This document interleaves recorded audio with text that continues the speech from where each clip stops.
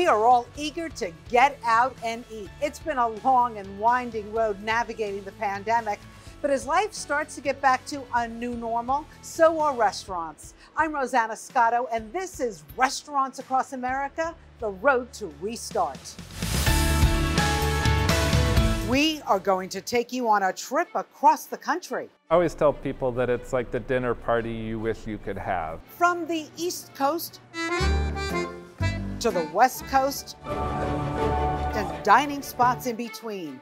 How restaurants near and far are getting creative to lure you back in. Then, inside San Francisco's hard-hit Chinatown. A community struggling to come back from the pandemic. Will it ever recover? Plus, your favorite foodies, dish all. Asian food means to America, and it means to me a non-political, a non-controversial way to share culture. Does this bring you back to the beginning? This is totally for me, Back to the Future, maybe. And we hear from Wolfgang Puck. Is he getting ready to hang up his apron? So where will the future of dining take us? And now we're in all 48 states. I'm not only reporting on this, but this is personal to me. This is my family's restaurant in Manhattan, and we've seen the heartaches, the hardship, and now the hope. We have a team of reporters from our Fox stations across the country with a nationwide effort to bring back the hospitality industry. We begin with an exclusive interview. Sean Kennedy, the head of the National Restaurant Association. And what you're about to hear may be hard to digest. It's a tough story. We are down from an employee perspective about 1.8 million workers, and we have a really uncertain future. Sean, how many jobs have we lost around the country from coast to coast?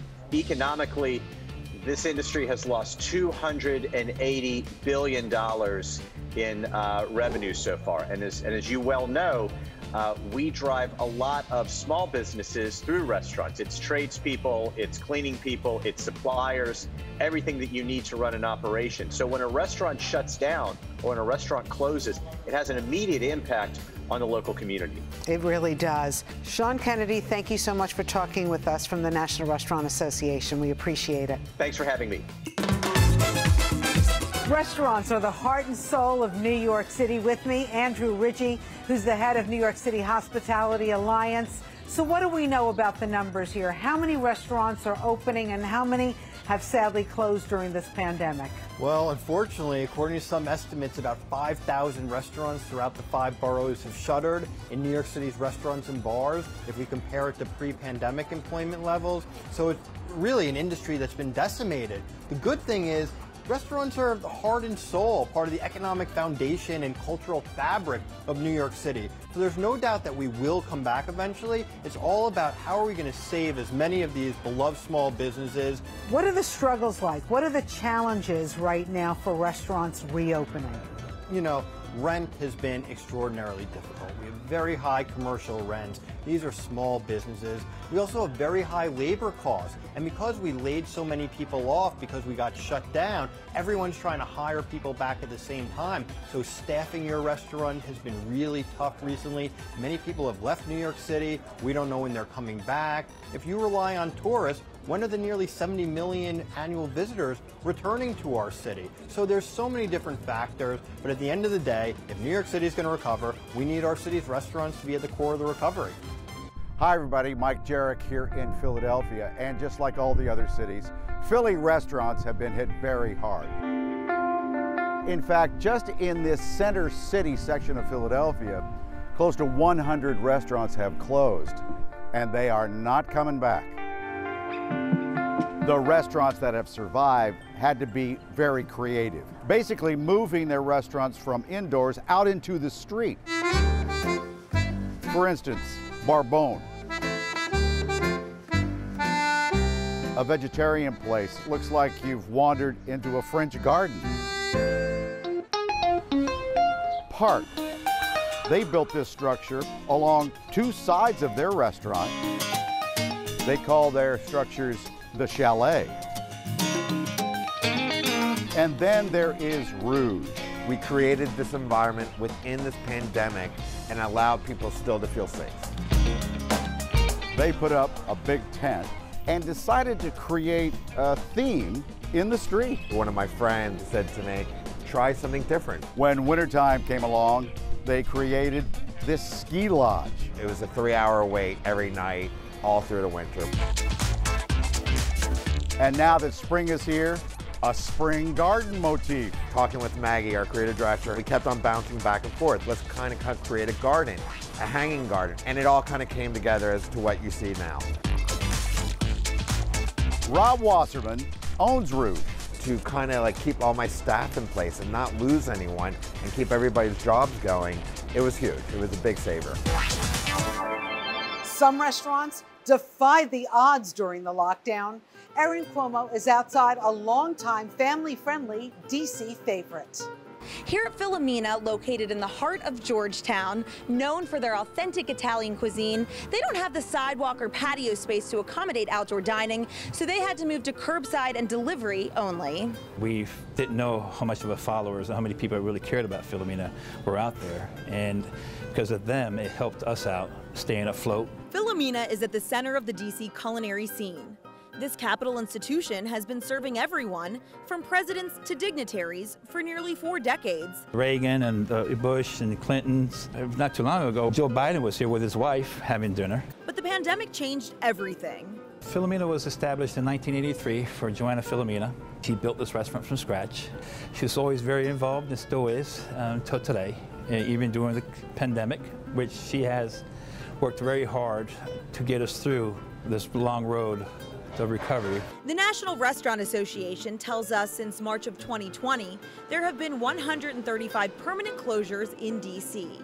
At Filomena, they've managed to weather the storm. Joanna Filomena and myself, we sat down, we went through every single item, we tested some items to see how they travel. We were just going to have to apologize that it wasn't available. In addition to the outpouring of community support, COVID-19 relief programs have been helpful as well. We had the help of the first PPP loan, which is great, it was awesome. Then we had the second one approved, and now we also have the SBA loan approved for the restaurants. As restaurants return to full capacity, the team here is looking forward to safely welcoming everyone back and adding even more memories to their wall. When restaurants across America continues, we head to San Francisco. Chinatown hit hard there. Still difficult, really difficult. Plus, these celebrity chefs are dishing out secrets. Maybe by the time he's 32, 33, he can take over and send me a check to south of France or to Austria or somewhere. I come from the first Thai food family in America. And later, a look into the future. I always tell people that it's like the dinner party you wish you could have. When restaurants across America, the road to restart comes right back.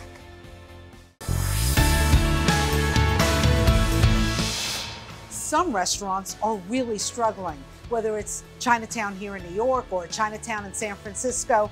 As Amber Lee shows us, their story is emblematic of what's happening across America.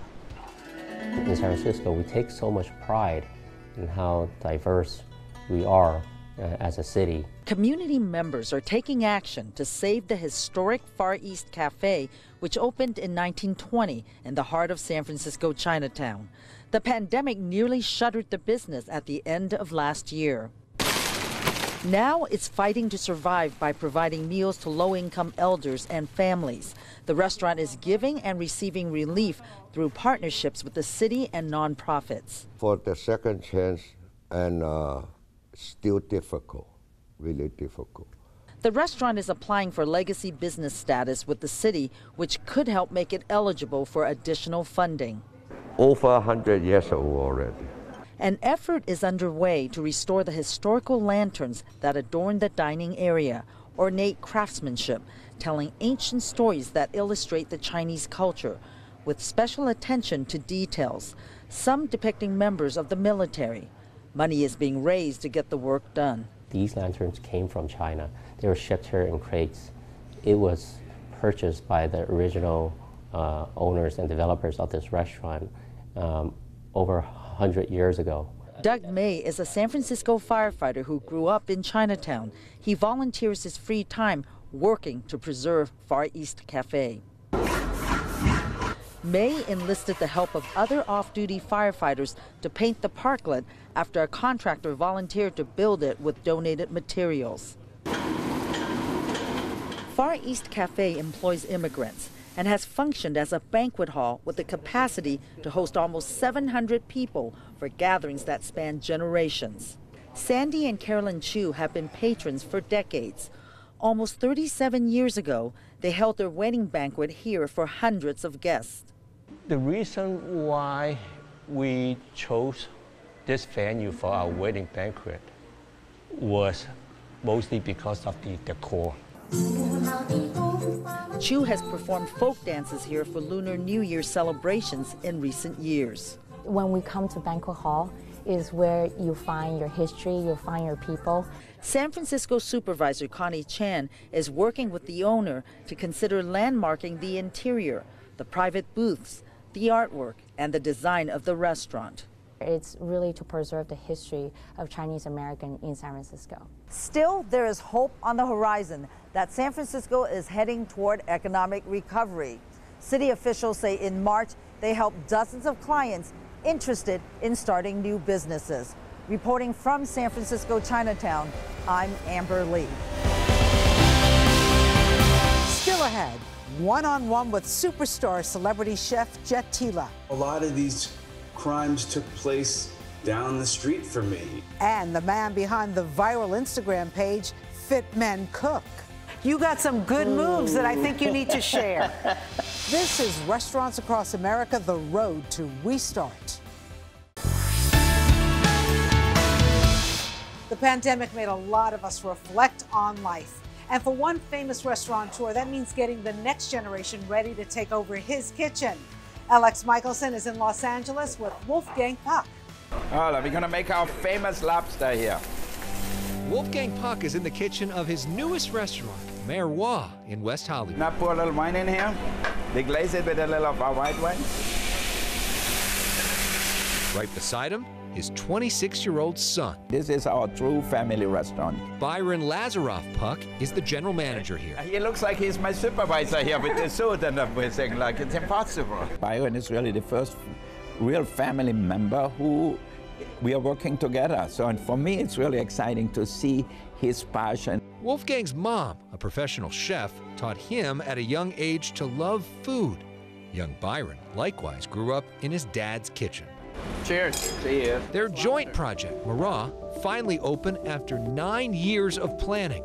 It's located at the brand new Pendry Hotel.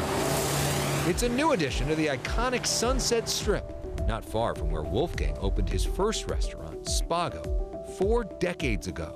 Does this bring you back to the beginning? This is totally for me, you know, back to the future, maybe. I think that in 5-6 years, maybe by the time he's 32, 33, he can take over and send me a check to south of France or to Austria or somewhere. What do you think is the most important lesson or piece of advice that he's given you in terms of restaurants? Honestly, is to love what you do. I come in with a smile on my face every single day because this is really all I want to do with my life. To get that opportunity to make someone happy with a plate of food every day is really all I could ask for. One of my favorite celebrity chefs is Jet Tila. So nice to see you, my friend. How did you survive during this crazy time? Roy, I got to tell you, all of our restaurants, of course, like everybody else, like shut down immediately. We were down for about 3 months. So that's the restaurant side. We slowly have picked back up because we are fast casual focused. We have more than made up for the losses. We've got all our people working. That was our #1 priority. Asian American restaurants have really gotten hit during this lockdown period. What are your thoughts on that? As you know, I come from the first Thai food family in America. So my journey as a chef was a mom and pop immigrant restaurant family. So I've lived that for the first 15 years of my life. So I know that they were all and continue to struggle with language barriers and the inability to negotiate really good pricing everywhere, even with food costs. You know, the bias crimes, the hate crimes that are going on there all over the country. Did you feel any of that, or were you safe? You know, I have to be honest with you, Ro. I mean, I felt safe, but a lot of these crimes took place down the street from me in pockets that were always considered safe, like San Francisco, New York City, and Los Angeles. So my gut reaction is to tell you I feel safe, but I feel nervous. What does Asian food mean to America? Asian food means to America, and it means to me a non-political, non-controversial way to share culture. Well, I wish you the very best. Well, Thank you thanks, so Ro. much, It's really Jet. great. It's always great to talk to you. Our next guest made the best during the pandemic on social media. It wasn't always easy, though. Please meet Kevin Curry, the guy behind Fit Men Cook. Welcome. How are you? What's up, Rosanna? How you doing? Good. I'm just wondering, during this time where many of us packed on the pounds, how did you stay focused? Oh, goodness. Just a lot of things. I tried to keep myself occupied, really. One thing that really helped me out was goal setting. So when I noticed myself, you know, kind of settling into the whole quarantine and packing on like a few pounds, I said, all right, maybe Kevin, it's time to reset. So why don't you set a fitness goal for yourself? So I started to train for my first triathlon. Kevin, you've had quite the journey and ups and downs. You've had your bouts of depression. How did you get through that and get to this point where now you have over 1.5 million followers on Instagram? What I've learned is that there's an incredible synergy with the food that we put into our body and the way that we feel. In fact, through my own research and through doing this whole journey, I've learned that like the highest level of serotonin levels is actually in our stomach. It's in our gut. And so what we put into our body, it actually really does affect the way that we feel. So when I was at my lowest, Rosanna, I started to pick myself up by learning how to cook for myself. So there was like twofold. One, it was just being able to take a recipe and cook it from start to finish. I felt a sense of accomplishment. I felt good about that. But then I also wanted to lose weight because I just wasn't feeling well. So that's when I learned that there's like a great link between the food that we eat and how we feel. The other thing that I love, Kevin, is that you move when you cook. A little dance class here and there. You got some good moves that I think you need to share. Kevin Curry from Dallas, Texas, Fit Men Cook. So nice to talk with you. Great talking to you. Next, ordering food in the Midwest when you live in the South? We somehow went from, this very Chicago-based company, and now we're in all 48 states. It's the future of dining. Nothing is off the table as restaurants try and stay alive. Sally Schultz is in Chicago, where they're thinking outside the box with home delivery. For Chef Perry Hendricks, he was used to cooking for diners at Chicago's famed Avec restaurant. I always tell people that it's like the dinner party you wish you could have. But then he had to figure out how to box up their classic dishes. This is the paella dinner. And ship them across America for diners to eat at home. It's been an incredible opportunity really to sort of stretch our brains and figure out how to live outside of just these four walls of the restaurant. Our entire motivation was really around extending our beautiful food to our very, very loyal customer base. Karen Brown is CEO of One Off Hospitality, the company that runs Avec and several other Chicago restaurants. When the pandemic hit and restaurants closed, they realized takeout wouldn't cut it, so started delivering dinners first to the suburbs and then much, much farther. We somehow went from, this very Chicago-based company, and now we're in all 48 states. In one of their restaurants that didn't survive the pandemic, Blackbird, they get the food ready to go. They send it nationwide, with Michigan, Florida, and California being the top states ordering a taste of Chicago. It is these people that are pretty far from us that want our food. Even with the return of indoor dining and increasing capacities, don't expect restaurants to go back to their old way of doing business. Once we've opened this door, I don't see it closing, and hopeful that we can really continue and hopefully grow the business. Thanks, Sally. I think we all learned we miss socializing. After all, dining out is like theater, and the show must go on. I want to give a special thank you to our Fox stations across America that made this show possible. I'm Rosanna Scotto. Thank you for watching.